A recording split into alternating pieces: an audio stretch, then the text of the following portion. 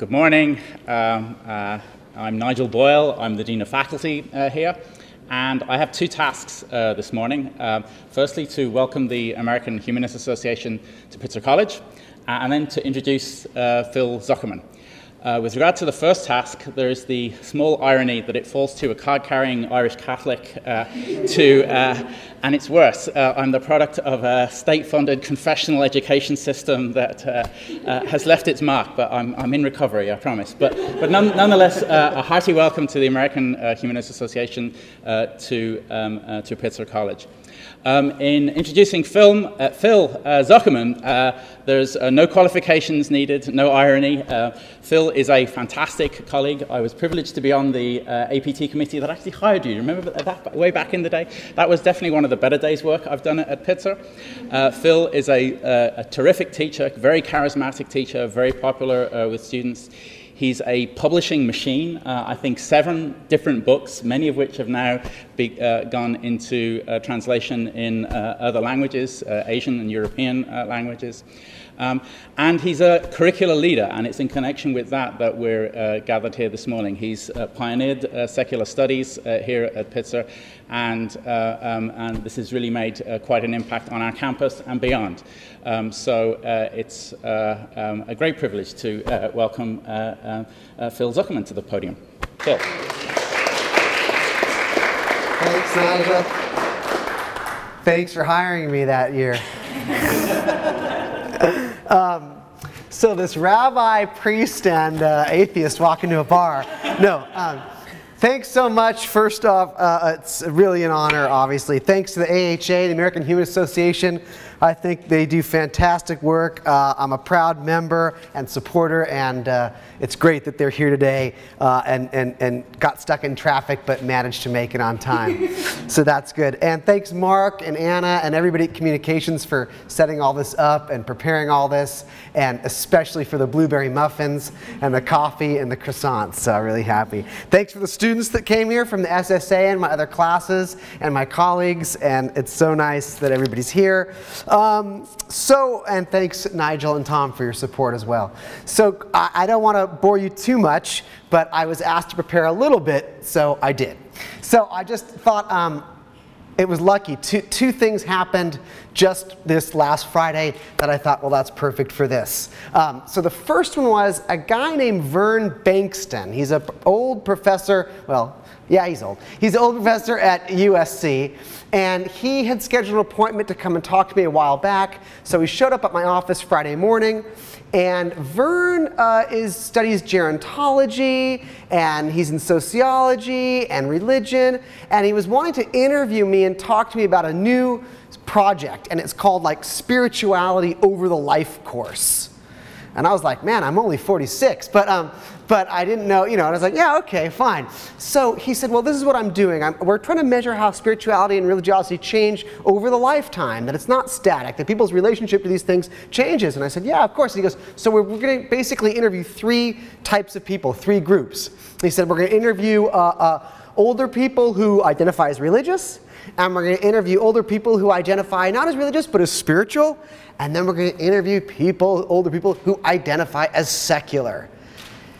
Now this is new. This is evidence of a change in how we're doing our social science. To include that third segment or sector is totally new. This was never done before. Studies on religiosity, spirituality, and the human experience, from drumming to cooking to raising kids, was not acknowledging that chunk of humanity. And I thought, wow, thank you. This is great. This is great news. You're expanding. So now when people start to think about studying religiosity and spirituality, they're automatically thinking, oh, we have to include some people who are non-religious too. And that's kind of like the really joy of what secular studies is developing. And then the second thing was, I went to the luncheon for the trustees on Friday, so this was just after I left Vern, and went to the trustee lunch, and I sat with one of the trustees who said, oh, did you see the latest Chronicle of Higher Ed? I said, no. So she told me to look it up, and I certainly did. So the latest 2015 American Freshman National Survey just came out. So every year they do these broad national surveys of incoming college students, and they ask them all kinds of things, political preferences, activist orientations, what likely majors they're going to pursue, et cetera, and they often ask them about their religious and spiritual identification. And for the first time, they allowed them to check atheist, agnostic, or none. That had never been an option before. Can you guess how many people checked that? How many incoming fresh first years? A national random sample, 30%. 30%. I mean, this is unbelievable, right? You know, we've got, so this is pretty powerful. Something is happening. There's a growing swath of people who no longer see themselves as being religious, whatever that may mean, and we need to understand this growing chunk of humanity, and that's really what secular studies is trying to do.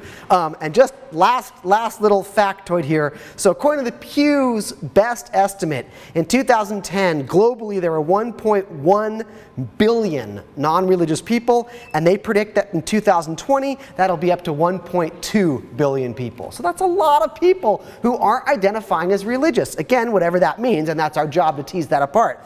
There are thousands of religious studies departments all over the world, Jewish studies departments, Islamic studies departments, Buddhist studies departments, Hindu studies departments, and that's really, really good. We need those departments. We need to understand religion and all its many permutations. That's part of the human story.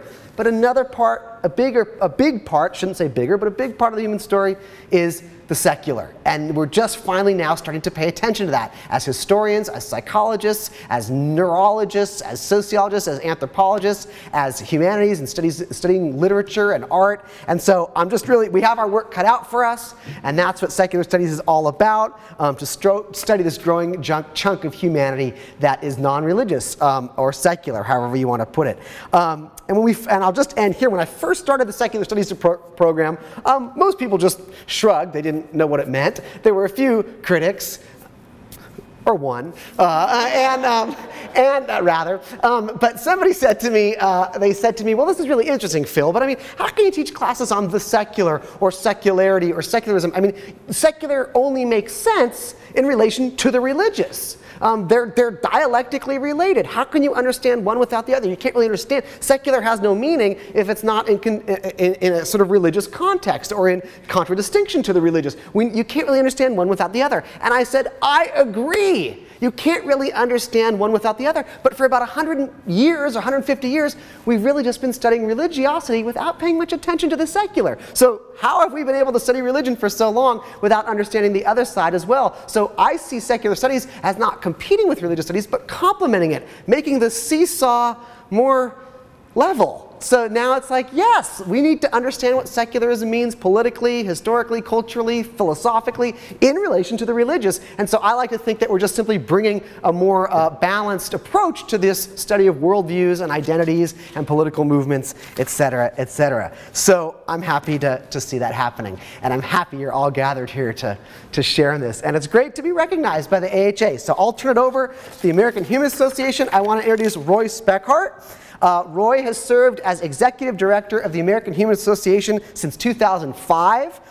He also serves on the boards of the Institute for Humanist Studies, the United Coalition of Reason, the Humanist Institute, the Secular Student Alliance, and the Secular Coalition for American Education Fund. He served as the Deputy Director of the Interfaith Alliance from 1995 to 2001. He holds an MBA from George Mason University and a BA in Sociology. Yes, I knew I loved you. From Mary Washington College. And he's also the author, most recently, of a new book that just came out, Creating Change Through Humanism, which I had the good luck of being able to blurb, so it's a great, great read. Roy, thanks for coming. Thank you, Phil. Thank you, Phil. Well, the American Humanist Association has been around since 1941. And over the course of those 75 years, we've had tremendous thinkers involved from all walks of life.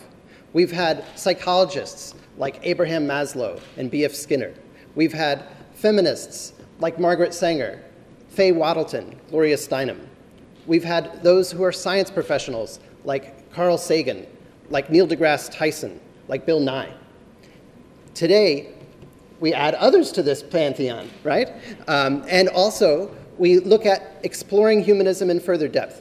Humanism is the not-so-radical idea that you could be good without a God. Not too much to it.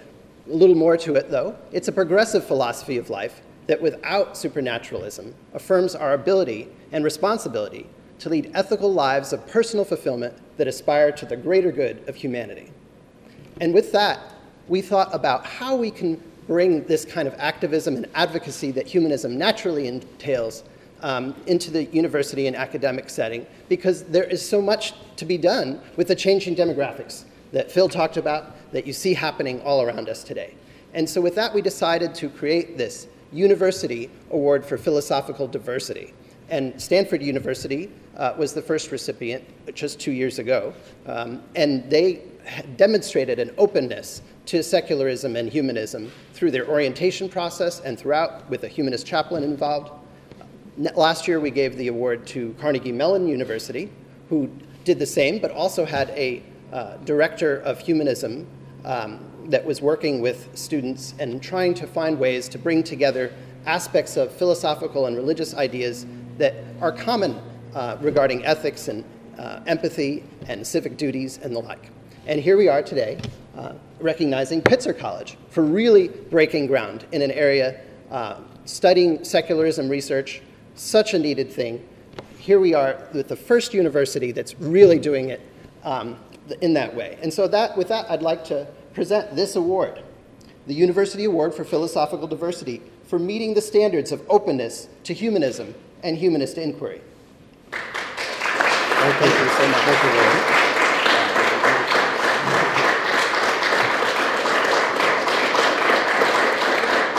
Phil, why don't you come up here? All right. Yeah, without you. All right. All right. All right. Great. Let me just say a few words here. Thank you, Roy, for this incredible honor. You know, the AHA has always been an advocate for progressive values and equality, and you know, this is very much in line with many of Pitzer's core values. So Pitzer College is very proud to accept this award from the American Humanist Association. Thank you so much.